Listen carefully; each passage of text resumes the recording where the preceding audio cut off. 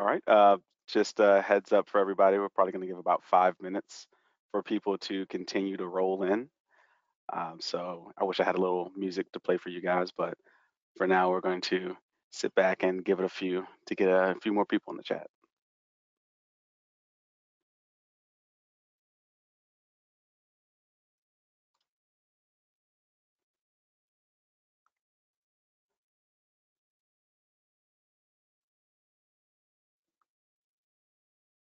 It'd be nice Can to have some everybody, waiting room. all right, Mark, can everybody confirm that you can hear us okay in the chat? Just let us know. Yep, Okay, sounds like great. you can hear us. Great, thanks everybody. If you have questions along the way, please post your questions in the questions area of the webinar, and we'll try to get to those either through the question and answer section of the webinar, or we will answer them at the end. Yep, and you can send those questions privately or send to all. And no, we can't play Rick Astley. Maybe some Mariah Carey for the holidays, unless you've heard it 20 times already.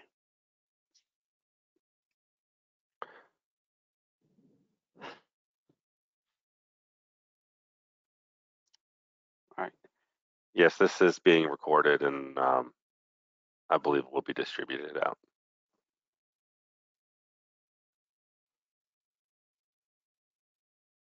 And I'll repeat this again in a few minutes, but this will be done on netsparker on demand, which is slightly different. It's our cloud version. It's slightly different from the on-prem version, with things like pre-request scripts and some of the settings. It's definitely different than the netsparker standard version, but you'll see a lot of similarities if you use those other two products.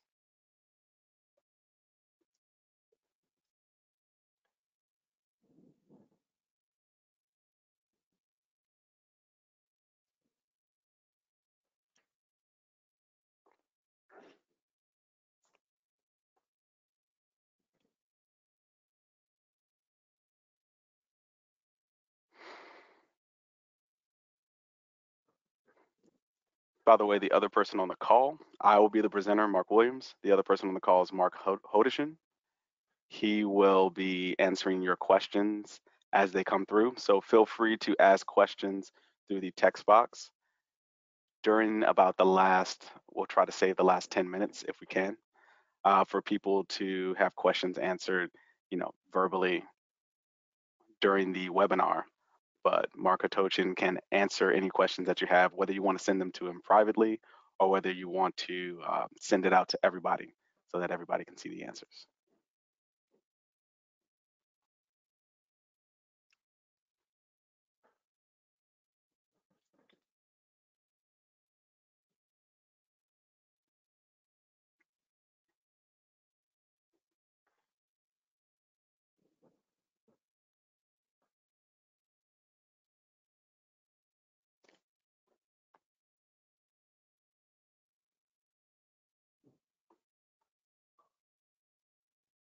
And Mark, were you able to confirm that the question and answer worked? Yep, looks good. Just responded to one of the responses in the question section, and I put my name as the answerer so people can see who they're communicating with. And then also, looks like we got about 1 more minute, and we're almost to the expected number of attendees. So we should be good. We should be good for attendance here by 11:05, I think. Okay. 11:05 Eastern time, if you are wondering about any time differences. The next minute. All right, I'm gonna go ahead and set myself to mute, Mark. All right, well, I'll go ahead and get started. All right.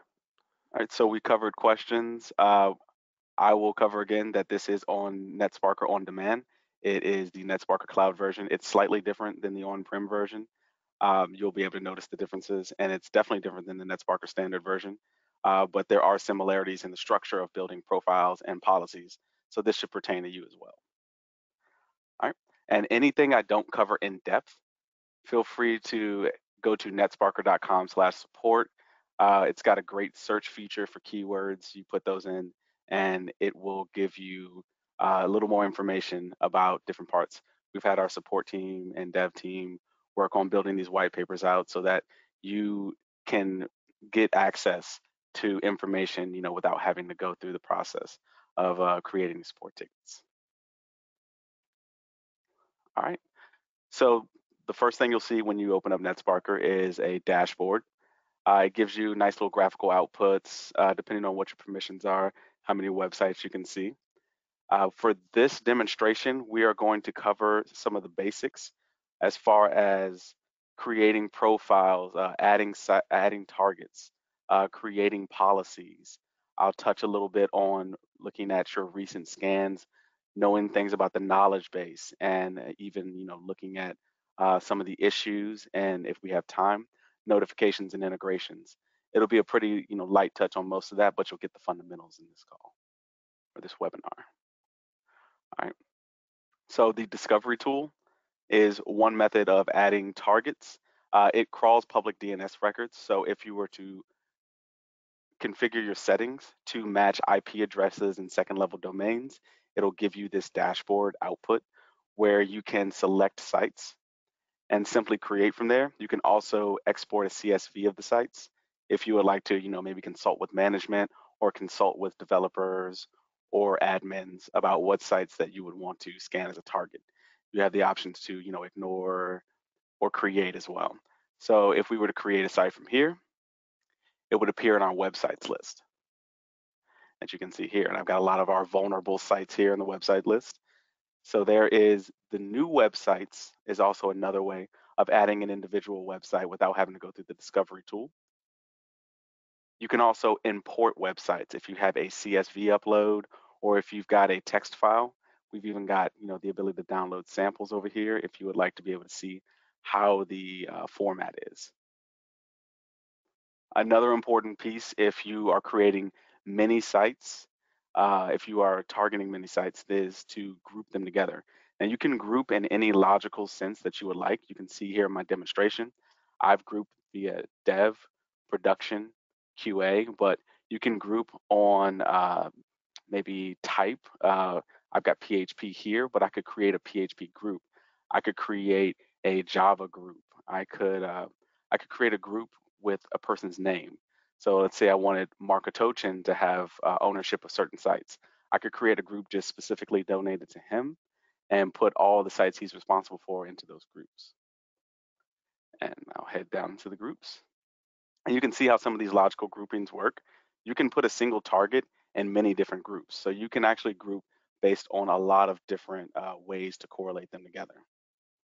Right. And let's talk about tags a little bit before we get into talking about profiles. So when we're talking about website group tags, there's also tagging for websites. You'll see tagging come up a lot throughout this presentation. It's one of the newer features we have, and being able to create tags allows you to create searchable features. So let's say we want to go and say admin, all right, and we want to make the admin Mark.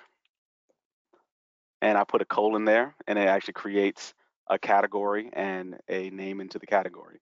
So I can add that to the website group. I can also say that this is a Java site. So not even doing the category, I can make this group full of Java sites that are responsible to the admin Mark. Hit the save button, and now I can search on those tags. So this makes a way for if you have dozens, if not hundreds of groups, or in another case, you could have hundreds of sites and have searchable tags on them that you can filter through. Now, these are great ways to organize large amounts of targets that you might have or large amounts of groups or issues that you might have in your platform. All right. So we will go with a test site today, and I think I will go with testphp.voneweb.com. This is a test site that we use here at Invicti. It allows us to, practice our authentication. It allows us to launch scans against it, and allows us to do demos where you can see like the descriptions. All right, so just giving a higher level view of what a profile is. A profile has your high-level content in it. It covers your scope. It covers, pulling in additional sites, which can add to your scope. It covers pulling in APIs through files and adding links, which can increase your scope as well. It covers, your scan time window, looks at a high-level view of your notifications, and this is where you will put your authentication in. Profiles are really associated to targets. And in a best practice sense, I like to make a profile for every target I have. That way I'm able to share it. You can see here that we have this default profile. If I had teammates and I made changes to the default, my teammates wouldn't be able to work on the default. But one of the first things I like to do is click on a target, come in, save profile, and we'll go ahead and call this since Invicti's doing the presentation today, I will make this the Invicti profile. And I have that ability here to click that share button. The primary button would make this the primary profile to the target. So you can actually set it up to where once you click on that target in your platform, this profile will automatically be pulled up by selecting that primary button. So I'm going to save it as both primary and shared so that my future teammates can also see this. And if I go to scan profiles, now you can see that it's on the list. This would also appear in your teammates list. It's a great way to collaborate and share amongst your enterprise. All right, so I'm going to go back into the profile and we're going to get started on reviewing a profile. So you can see here that you can pull in scan policy. You can pull in a report policy here. This is where you can create an authentication profile. We're not going to touch on report policy and authentication profile in this call, but you can look those up on the support page. You can add custom cookies here as well as changing some of the crawling behavior. If you would like to, slow the scans down and, maybe lower the amount of bandwidth usage by disabling the crawl and attack at the same time so that it crawls and then attacks at a future time. The find and follow new links for the crawling behavior, self-explanatory. And the maximum scan duration sets up the maximum scan duration allowed during a scan. So that 48 hours there, if the scan were to go on for anything past that, it would cancel the scan and you wouldn't get your results. So for a larger scan, it's really best practice to extend the length of that maximum scan duration to give you time to scan that website. All right, moving into scope. The scope is a very important part of scanning your website. It's possible sometimes that you just want to scan the front page or the home page or even a particular path. If that's something that you want to do, if you want to scan just testphp.vulnweb.com/admin, then you can go to only entered URL and it'll only scan that particular page. If you were to do entered path and below, then it would continue on to any links crawled to that /admin / whatever. If anybody knows any regex, I can go ahead and put a little star here. And we've got testphp.vulnweb.com/admin, and pretty much everything below is what that entered path and below will do. You don't need to put the star there. The entered path and below knows to do that. So you can just put that part of the URL and it'll crawl anything down below it. Whole domain has that ability to crawl everything down past the base URL. So even if you put this in .com/admin, it will crawl back up to the base URL and it will continue to crawl anything else it finds attached to the base URL. All right, so whole domain is our most robust scope. Right? And then we have a few options. Do not differentiate between HTTP and HTTPS protocols, as well as exclude URLs with regex, or you can flip that to include. This is if you want to, maybe pull in. Include would be if you wanted to pull in URLs with regex. Maybe there's a secret URL that doesn't have a link to it, and you want to include using that tool. Or if you want to exclude, let's say we wanted to exclude that admin page instead, and we wanted to make sure that that it's something like admin.php. And since we're working with regex, we can go ahead and escape that. And it won't crawl that admin page that is on the testphp.vulnweb.com. Right? There's also that button to exclude authentication pages. We have a few disallowed HTTP method options. So if you scroll through, we do suggest in best practice if you're scanning production to disallow the delete method. A lot of customers like to do that. It's really only affected, legacy web applications in my experience, where the HTTP verbiage delete can actually have some type of an impact, where it might remove something. As far as the disallowed HTTP methods, netsparker scans in a read-only mode, so it does not affect the end target. All right. So as far as additional websites goes, this is if you have a full URL that you would like to pull in. Let's say you have an API. The API is associated with your target. This being our target right now, I'll go ahead and control copy. And I have an API that has a different subdomain. Now, in order for me to bring that subdomain into the scope, not only do I need to have it under the websites list, so I need to already add it in the websites list, but I need to also bring it into the additional websites. So now I can scan rest.boneweb.com as well as testphp.boneweb.com, because essentially those are all both on the same, uh, using the same web application. They just have two different domains. So now I've brought that domain into my scan. And next, I need to bring those API definitions in. If you want to take a second to review and look at the list of files we have, most recently GraphQL was added to the list. For this example, I have a Postman file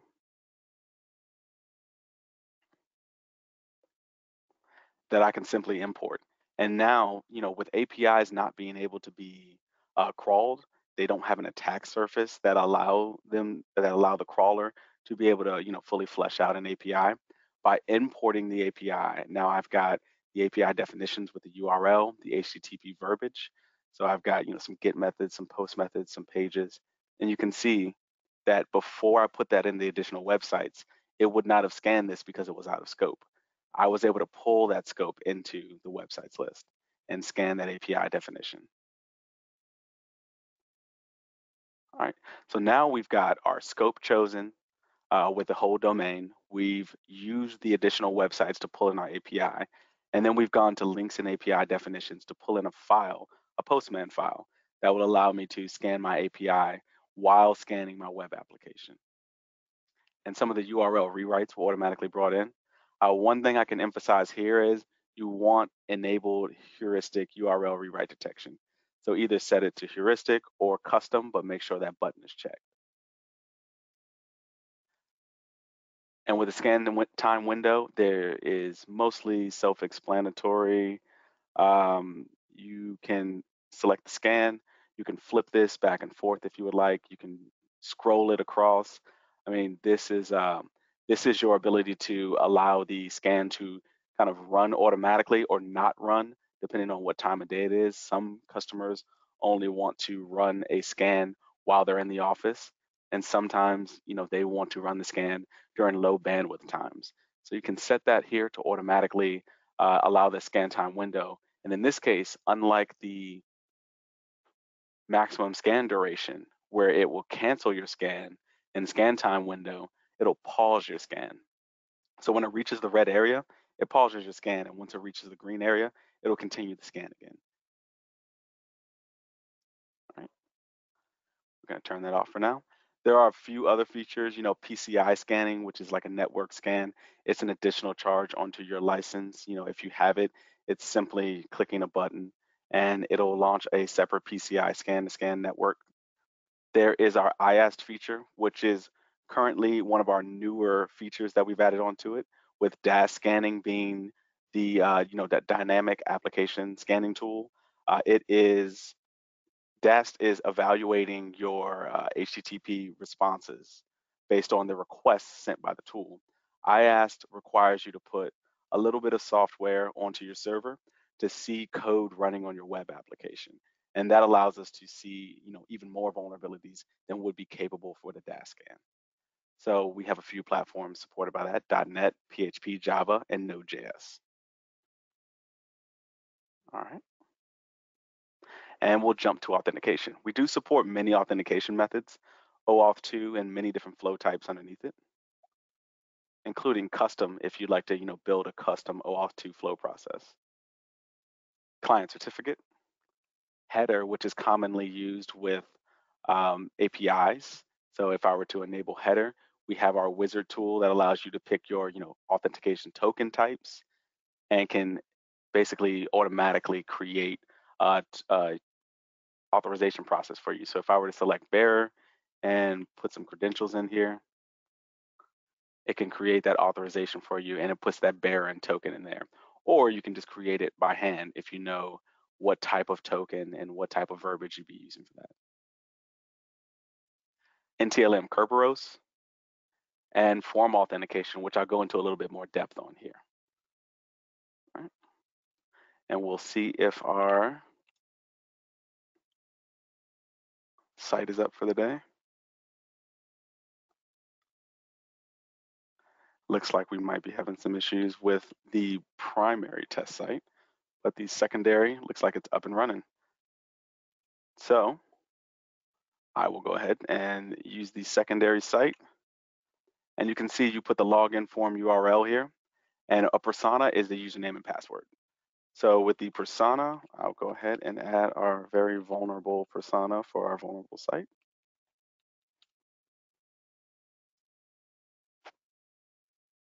And we'll allow the tool to automatically do a login and log out.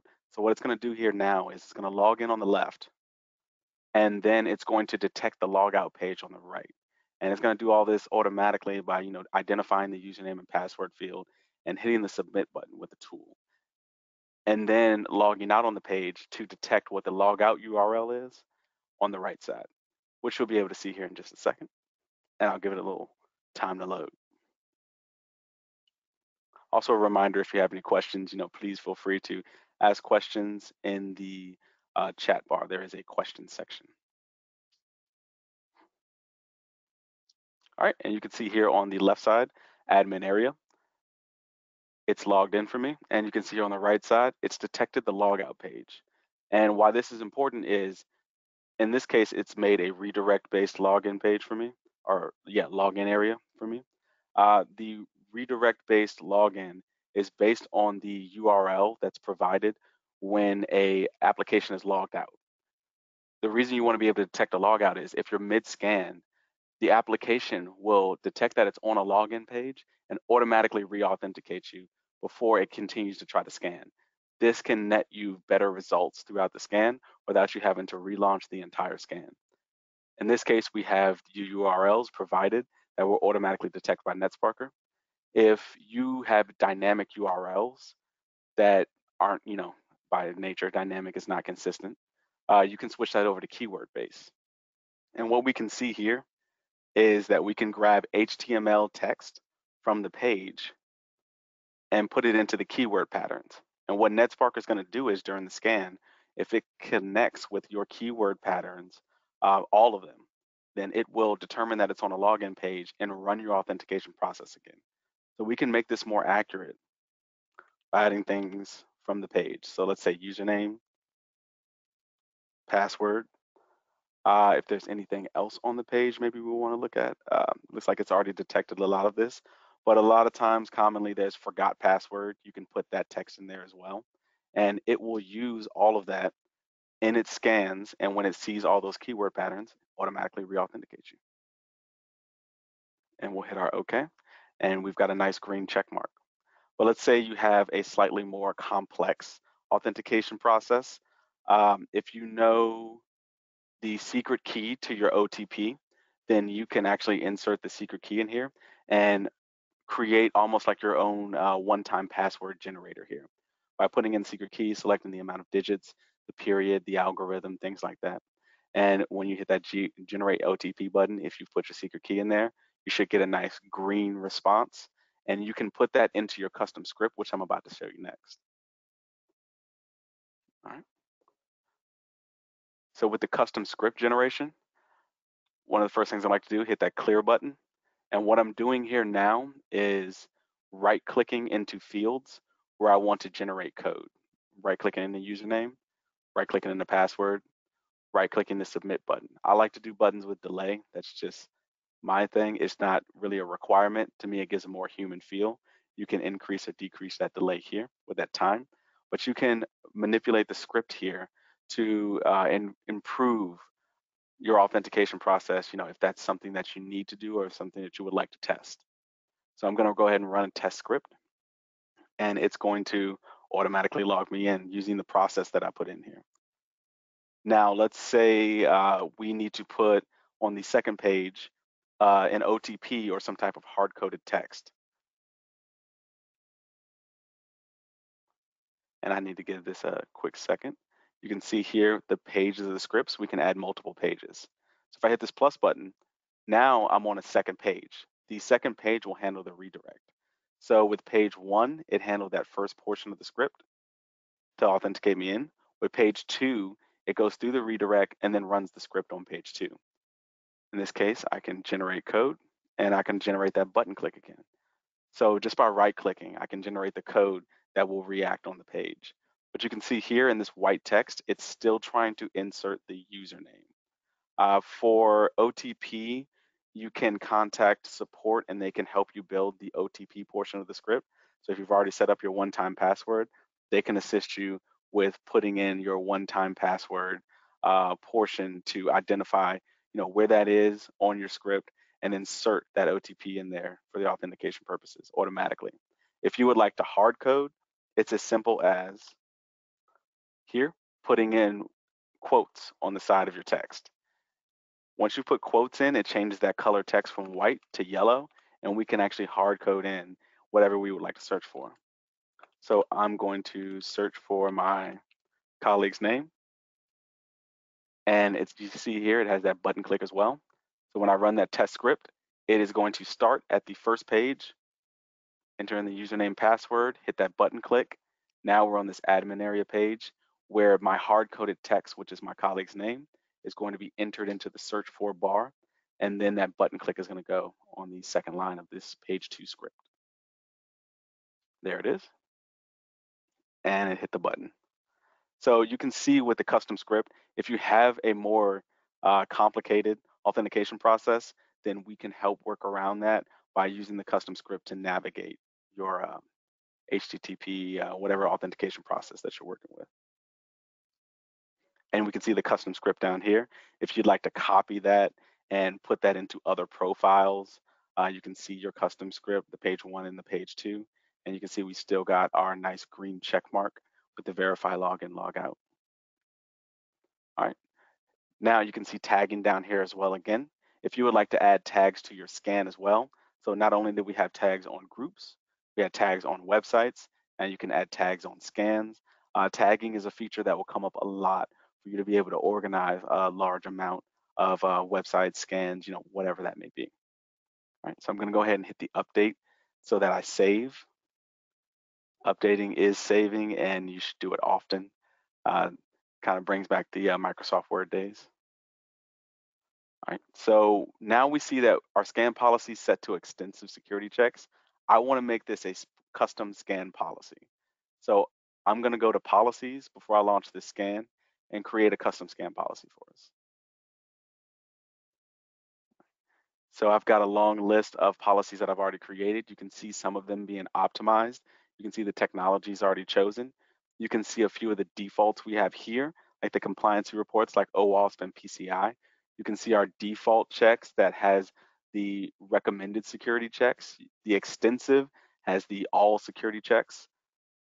We can create scan policies from scratch using new scan policy or new optimized scan policy, or we can clone one that already exists. Let's say you've gone through the painstaking process of creating the perfect scan policy, but there's a couple of things you want to change. You can always feel free to just clone one that you've already created, rename it, and just make your slight changes and just have different variations of one that you like. In this case, I am going to take the extensive security checks, and to start off, I'm going to clone that. All right, and we will name this the Invicti policy for this example. All right, you can see here that I've shared it again. And here comes website groups where we can filter this policy to only work with certain website groups that will contain certain websites. This is part of controlling permissions. This is part of sharing with your teammates, hitting that share button, just like we shared with the profile. So now not only am I sharing my profile with my teammates, I'm sharing my new policy with my teammates. And you can see here with the extensive checks, we have all the security checks just about, except for maybe a couple in signatures checked. So the extensive security checks is the most robust policy that we have. It's sending the entire kitchen sink at them. You can make your adjustments here, changing in the editing feature. But before we do that, I'm going to optimize this policy to show you the difference of what a policy looks like before optimization and after optimization. You can see here down here, the JavaScript content is set to default as well. I'm gonna go ahead and hit the save button. We're gonna come back out here, find our Invicti policy, and we're gonna optimize. And what optimization is selecting the technologies that you do have and deselecting the technologies that you do not have. Let's say we have a Linux only environment. We're running Apache and Apache Tomcat. We've got PHP and Java in there, and let's go ahead and say Python as well. And maybe we have SQL. Let's go Postgres.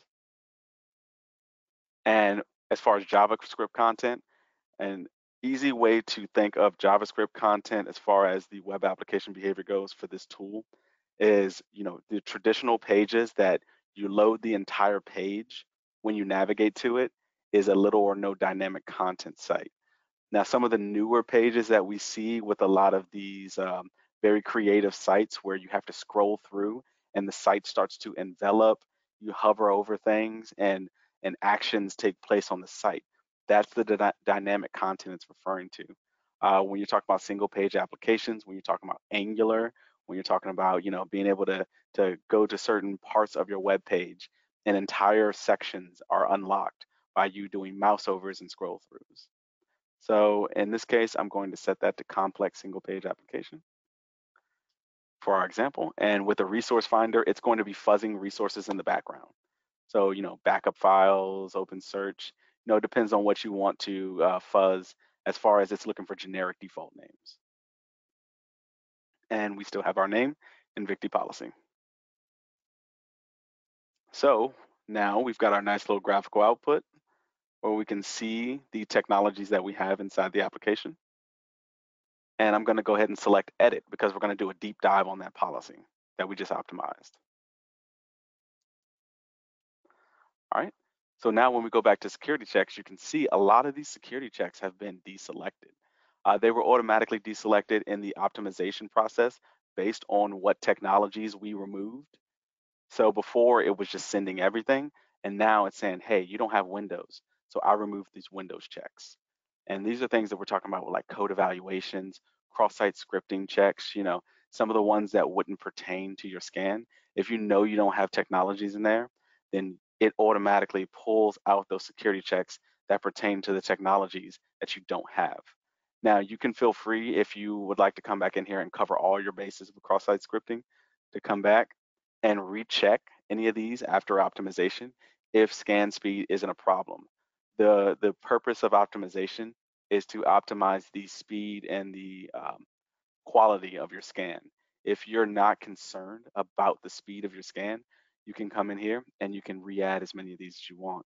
You can re-add all of them. It really undoes what you did with the optimization, but if speed isn't an issue, then that's not an issue. And then we can come to sections like this with crawling.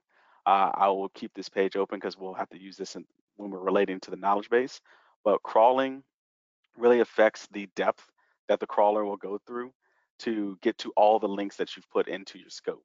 So your crawling page limit, if you check whole domain, if your crawling page limit is too low, then netsparker will not crawl through the entire sitemap. It will identify links that were detected, but it won't crawl through them if it reaches that limit. Same thing goes, with maximum signature, maximum page visits. And remember with netsparker support, netsparker.com/support, you can get a little more depth on any of these. You can also hover over these question marks to see what a little description and the minimum and maximum numbers of these are. So, don't be too worried about coming in here and increasing the number a little bit. What it does is it increases the length of your scan, but it has the ability to increase the quality of your scan if you need to be able to scan your whole web application. So you can see this is set to 9, but it goes as high as 9,999. So it's nowhere near the maximum. So there are situations where maybe you need to increase maximum signatures, maximum page visits. You can see the numbers here. Maybe I want to bump that up to 200. You can do some of these options where you can fall back to Git. We can walk through this. We looked at that JavaScript content earlier where we set it to large SPA. And you can see here with the presets, you can see these numbers lowering and raising by my defined presets. Now, defined presets aren't written in stone. You can come here to the question mark and you can see that this goes up into the millions. It's currently in the not that. We can change this number if we want to, 800,000 if we'd like to. So we can see here that maybe we need to do these longer simulated events with maximum simulated elements, DOM simulation timeout, DOM load timeout. This is loading the page, and what the attacker is doing, it's loading the page, scrolling through in a simulated manner, and mousing over in a simulated manner to unlock parts of your page. If you have a single page application with a lot of dynamic content, you need these numbers to be pretty reasonable. Like the presets are great. If you notice that it's not really getting a good flesh out of your pages, then you can increase the numbers around the presets and you can see the minimums and maximums even more to try to flesh out the entire scan of your page. All right, and we've got a lot of options down here for JavaScript content. You can see the attacking behavior where we can add attacks to the refer header user agent. You can attack the cookies. You can increase the number of parameters that you attack on a single page. Custom 404 behavior, scoping. And remember, with the policy, we're dealing with the low-level behavior. Policy is what's actually going to be steering your crawling and your attacking. So that's why we're selecting security checks here. That's why we're picking crawling depth. That's why we're controlling the JavaScript content. These are the nuts and bolts. Whereas the profile was high level, this is low level, and this is the actual, boots on the ground getting work done. Ignored parameters, form values, where form values is the actual values that are input into forms found on your pages. So with form values, we can see that, if it does run across a form that has email in the field, it's going to put this email in here. In your environment, you might change this to something else. You might change this to something internal to your environment, where you can change that second level domain to match with your own second level domain. Or if you would like to change the name when it runs into a name field, you can change Smith to, whatever you would like to change it to. If you want to add blocks, we have that option to add blocks down here. Maybe instead of just generic name, you want to put last name or surname and put a value here. So you can tailor it a little bit more towards your own web application. Brute forcing for my standard and on-prem users, you can change your rainbow table in your configuration files. For my on-demand cloud users, you can contact support and update your own rainbow table that has your own username and password combinations. And you can increase this number. I believe it goes as high as 1,500 on the brute force testing. There's auto-completes that are scanned for, ignored email addresses, cross-site request forgery settings, as far as login form values and input values for that. Web storage, extensions here. You can control the behavior for extensions. Let's go to a common one. We all know what a GIF is, or GIF, depending on how you want to pronounce the word. There's the crawl only parameter, but you can decrease that. Let's say you have a lot of GIFs on your page. You can change that value to do not crawl so that you can save some time on your scan because you're not really concerned with a DAS scanner looking at your GIFs. Or you can increase, let's say you want your attack parameters to also attack the query string. So you can control the behavior that it has with extensions within your web application, as well as request. So this is in different sections as user agent. We've got the default that is Chrome for the user agent, but you can change that to an Edge agent. You can change that to a Googlebot agent. And this changes the browser that's simulated with. So when we're talking about it going through those simulations, loading the pages, even what your web application will identify the scanner's browser, this is what you're changing. You're changing it to, IE7, maybe you're coming from a very old Internet Explorer browser. You can change that to Safari if you want, an iPhone browser, a Mac OS browser. We have a lot of options here for you to change the, predefined user agent, excuse me.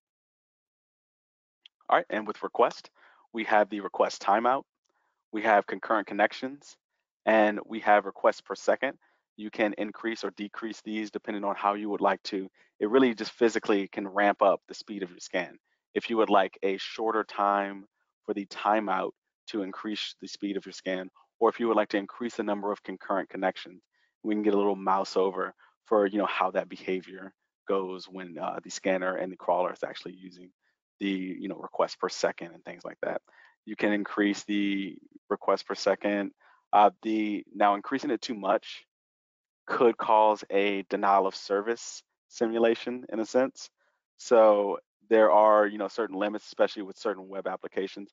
Some web applications are built much smaller and can't handle nearly as much as larger web applications. So you do need to be mindful about what your settings are. So if we were to decrease the request timeout down to 10 seconds and then bump up the concurrent connections up to like 25 and then just max out the request per second, that can be viewed as a denial of service attack that you're hosting on yourself. The defaults are usually great for speed, but if you would like to speed up your scan a little bit, you can come here and physically, pull that slider right over and increase your concurrent connections. All right, let me reset these. There's also a capture HTTP request button. That button is by default off, but if you run a scan and you would like to collect all the HTTP requests and responses, you can click this button on. It's a great tool for auditing. It will create a fiddler file in your report that you can download to look at everything the crawler and the scanner did during the scan. All right, there's also header values. If you would like to change your HTTP header values or even add one, you have the potential to, add one for in this case, I could put Invicti team here. Invicti team would be added to my HTTP headers, which would be great for your SIM team to be able to know that they can put those keywords into their search engine and be able to identify all your HTTP packets by looking for the keywords Invicti team. All right, and a little bit more information on SSL and TLS information. We have TLS 1.3 now. If you'd like to take a blast from the past, you can go look at SSL version 3 as well, or add those security protocols to your policy. All right, again, I know we breezed over that really quickly, but you can go to netsparker.com/support if you would like a little bit more information on it. All right, so I'm going to leave this edit page up while going to the recent scans. But first, let me pop into the scan profile. All right, so we're going to go back to our Invicti profile. Now that we've gone and we've made our policy, we've gone through the painstaking process of selecting all the numbers and configuration settings we would like with our policy. Now we need to come back and add that policy into our scan. So now we have a scan profile, Invicti profile. It's got our authentication, it's got our scope, it's got our additional websites, everything, all that good stuff. And we've got our scan policy now pulled into this new scan. And I'm going to hit update. And essentially, we are ready to launch this scan. There are a few other auxiliary things like report policy and authentication profile, I know we didn't cover, but as far as the nuts and bolts, the bread and butter of this situation, then we can launch the scan now because we have a profile set and a policy set, in my opinion. Best practices, that's definitely what you want before you launch a scan. And let's say we've already launched our scan, we've gotten our results, and we want to be able to determine, hey, how did that go? Let me go ahead and look at a report. We have two things. We have a dashboard with php.testsparker.com. We're going to switch up the test site.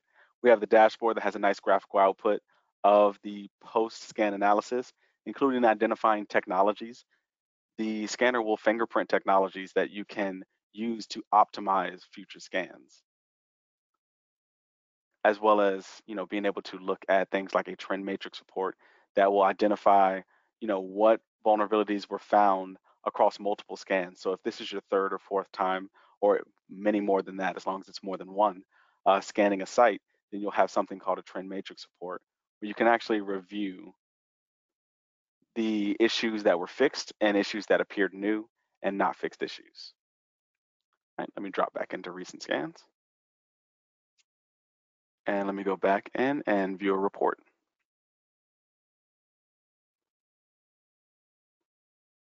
All right, now report is like your base of operations for reviewing a scan that you've already run. You come to a report and you can see here that we can view our issues. We can see the request and response. We can take action on our issues. We can mark them as accepted risk. We can mark them as false positive. We can mark them as fixed unconfirmed. A fixed unconfirmed issue will cause the issue to automatically trigger a scan for just that issue, and it will retest it to determine if it's still there. If it finds it's still there, it'll put it back in the to-do pile. If it's fine it's fixed, then it'll put it as a fixed issue. We have the ability to update tagging. I can change assignees. I can add tags to my issue. There goes tagging again. I can add notes to the issue so that we can track work that we do with the issue over time. I can see that this issue was confirmed. This is Invicti's stamp of approval. You can see a little stamp there saying that, hey, this is a confirmed vulnerability. Invicti has confidence that this vulnerability exists and that it's not a false positive. It even provided the proof of exploit, as well as some things like the impact of the vulnerability, actions to take, ways to remedy it, remedy references. We pull in third-party references into the application as well to help you remedy, to help you identify what vulnerability it is. We have the ability to see the sitemap. If you'd like to crawl through the sitemap discovered, the knowledge base as well. So we have the knowledge base is a fantastic tool for post scanning. When we're talking about out of scope links, let's see, in this case, crawling page limit was exceeded by 500 links. If I were to go back and look at that crawling, there goes that crawling page limit. Looking at the out of scope links is a great way to know that you can go back to your policy, increase that crawling page limit, and then rerun the scan to include all these links that were left out because the scan didn't have a high enough crawling page limit. Things that you can look at like crawling performance, scan performance as far as, per vulnerability. You can see the amount of executions for those vulnerabilities and the time they took. You can see things like web pages with inputs, like when we were talking about the form values previously. Now I can navigate to these pages and go see those pages that have input values there. And now that I know the pages that have input values, I can custom tailor those form values to match those input values. All right, a lot of information here that you can, go through and look and just learn more about your web application from the point of view of the scanner. At the top here, we can rerun our scan. If you'd like to rerun a quick incremental scan on that, we can download our scan data. If you did capture that fiddler file from the policy, another button would be created to say download HTTP request. This is where we can export our reports, our compliancy reports, our detailed scan, our executive summary report. There is the crawled URLs and scanned URLs. Those two will provide you the response code for every single URL from your scan. So it's a great tool to be able to determine, were you getting those good 200 response codes every time you navigated to a URL, or were you getting something like 500 unauthorized or 404s or things like that? All right. So we have covered recent scans. We've looked at the knowledge base. We've looked at issues from this standpoint. Issues here and issues here are fundamentally the same. Whatever you do here will affect your issue in the to-do pile, or if you want all issues or addressed issues or things like that. There is one difference when you come to the issues tab where you can see the history of an issue. So you can actually see whether that issue has been put in different states, or who it's been assigned to. but we have fundamentally the same things where we can change assignees, we can change the states, we can add notes. With the technologies tab, the technologies that we saw on the dashboard, we have an entire section for you to be able to review your technologies here. If you would like to use this to, improve your policies, you can come to the technology side and optimize your policies using that. We have notifications in case you would like to build some automation into your notification section. By creating these notifications, we can, and I'll edit down into this, we can set up some type of automation where testphp.vulnerweb.com was the site that we were using for the demo. Now, when a scan is completed on that site, you can see that here, I have the scope set to website. You could change it to group or any site if you'd like. For this example, we'll keep it a website. You can even select, if you've run multiple scans on this, you can select scan group. Scan group would be different groupings of policies with your website, profiles and policies with your website. And from here, you can start adding in your email recipients. Here I've got 3 email recipients. And as far as the on-demand version, I can add SMS recipients. It's not available on the on-demand or the standard, but you can put SMS recipients on the on-demand, or it's not available on on-prem, excuse me. You can add filters. You can attach reports to the email, and you can put in integrations. So to do a quick review, upon the event of a scan completed on this website, these 3 will receive an email filtered for severity with 3 attached reports in these formats. 4 integrations will also receive the information as well. So I have Jira, ServiceNow, and Slack and Teams all put into the integration section. The Jira and ServiceNow will have the issues updated as whatever the platform uses as the verbiage, but it'll basically be tickets. And with Slack and Teams, it'll just get a notification that the scan completed. All right. And with integrations, you can see the integrations list here. We support many platforms as far as issue tracking systems, project management boards, CI/CD platforms, communication, most commonly Slack and Teams.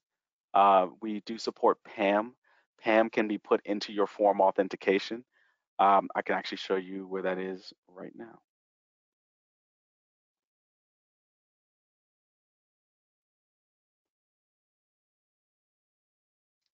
One second. So here, if I had a PAM integration, I can actually add that to where the persona section is. So instead of adding a persona, I can actually put a PAM integration here. And we have those 2, CyberArk and HashiCorp, available right now. There's always more in development. With API, if you know how to use APIs, netsparker has a very rich and powerful API. Go ahead to API settings.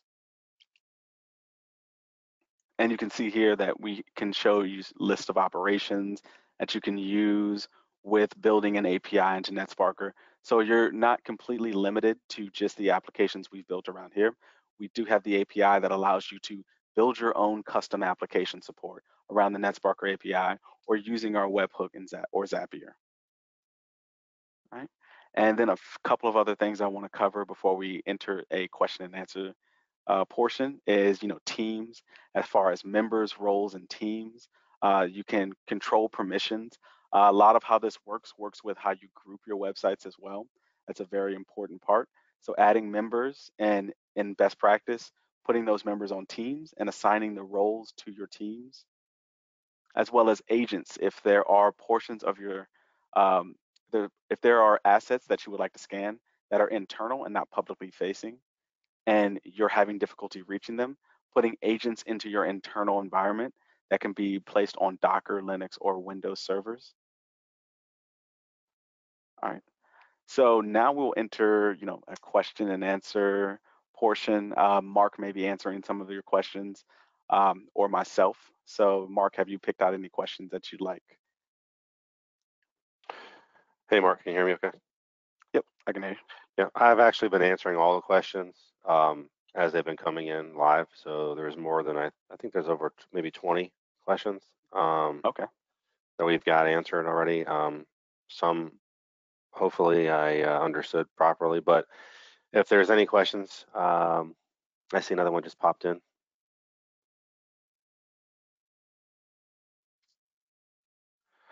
And then another one here. Let's see. All right. Okay, so Anything that came up multiple times that you'd like to point out?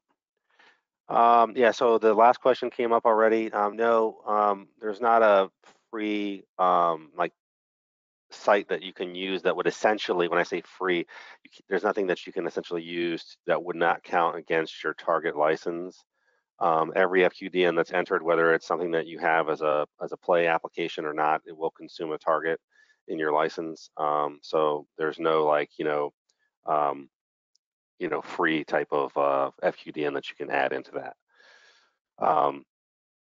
And let's see here. So if two different policies are doing the same check, so I'm not sure. I don't know if you understand that one, Mark. If two different policies are doing the same check, i.e. password length, which one takes priority? So if we're talking about scan policies, it'd be one scan policy at a time because you can only have one policy tied to your scan. And you can't really scan the same site simultaneously using the tool, right? So I'm not sure if that answers the question there. Do you have anything to add on to that one, Mark?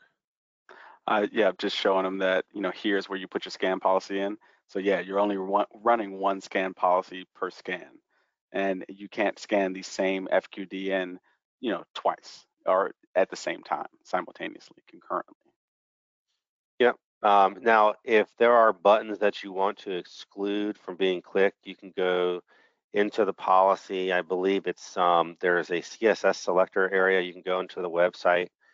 You can do an inspect of the website, in your browser, and you can identify the CSS code, and you can exclude that in your policy.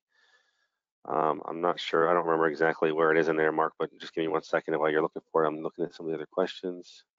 I believe that's under ignored parameters if you know how to put those patterns in.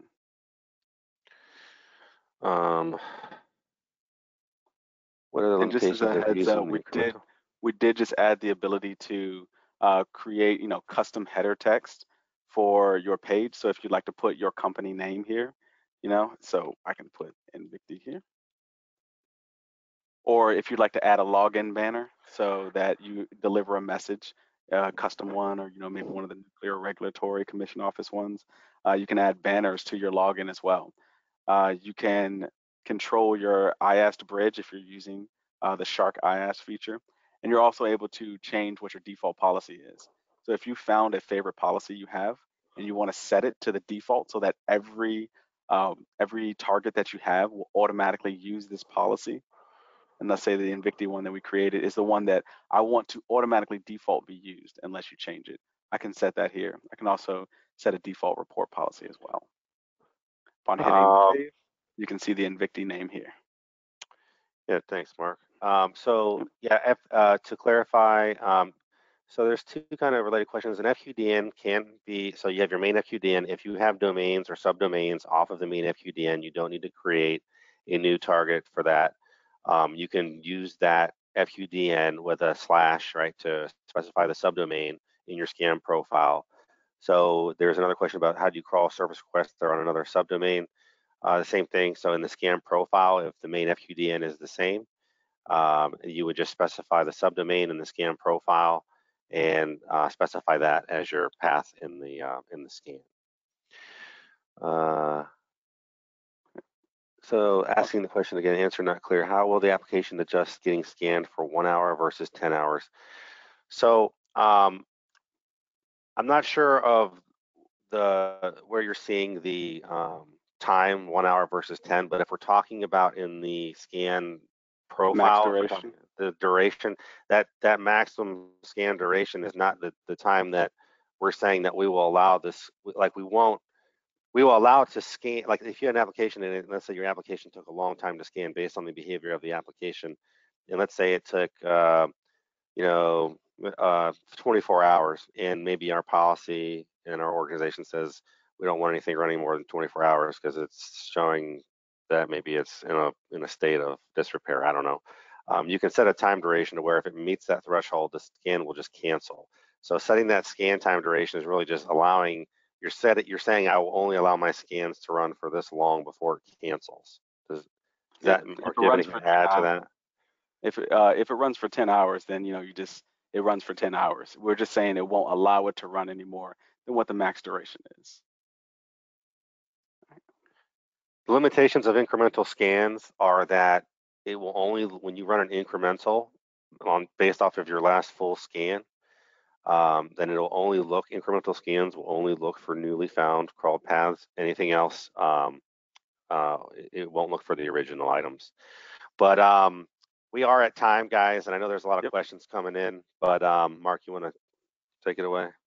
absolutely. And just on the incremental scans, your knowledge base when you run an incremental scan will actually show the information that it is unchanged, changed, and new. So we're at maximum time. I'm going to close this webinar down, but I'd like to thank everybody who attended this. This is our first Invicti webinar, and we'll be having many more in the future. And I hope everyone can attend webinars that pertain to them. Please give any feedback if you'd like us to change anything about these webinars, if you'd like us to add information or change the way we conduct them. It was great having everyone here, and hope to see you again. All right, you have anything, Mark? No, that's it from me. Thanks, everybody.